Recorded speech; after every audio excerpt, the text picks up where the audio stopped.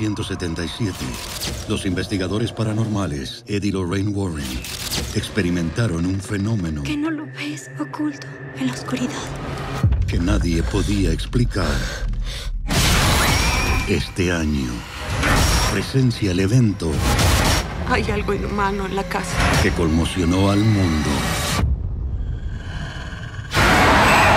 El Conjuro 2. Esta semana, nuestro Detrás de las Cámaras adentra a conocer al fascinante mundo de WARCRAFT, que hace el salto de los juegos de video hasta la pantalla grande. Boletodecine.com, tu entrada personal al fascinante mundo del cine.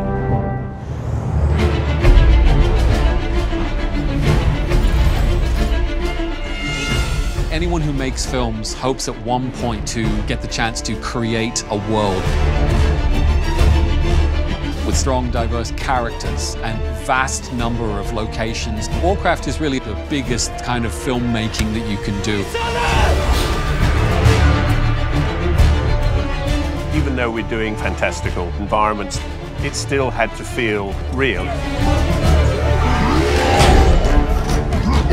Duncan wanted to shoot this as much in camera as possible so that the digital characters are performing directly with a human character, and then combine those together in some of the biggest motion capture sets that have ever been created.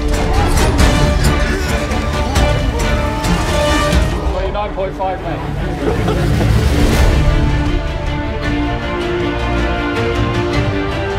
It's hard to think of another project like this in terms of the scale of imagery that we've had to produce.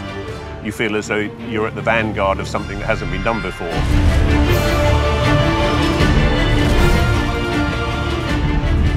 There's an arms race going on in the film industry to push technology.